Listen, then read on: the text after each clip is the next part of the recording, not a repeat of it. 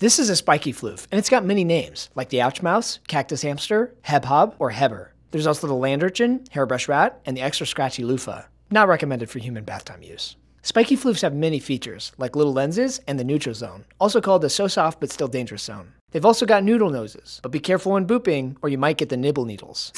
And of course, there's the most distinguishing feature of all, the pokey stabbies, also called prickles. Here's a whole bunch of prickles, and here's a jar of pickles. Spiky floofs do adorable activities, like hedgehogs, feasting, and doing the rollouts. Autohogs rollout. If it's running at incredible high speeds, it's doing a Sonic. Spiky floofs also get stuck in things, like in your shoes, but they'll also poop in your shoes, or in your lawn, or in your hand, or in your bed. And finally, spiky floofs are the very best at one thing, looking sharp. I mean, look how sharp that is. Hold on, that's not a spiky floof, that's gooey fiery. Human bamboozle. Visualize your spiky floofs and anything else with Lucidchart.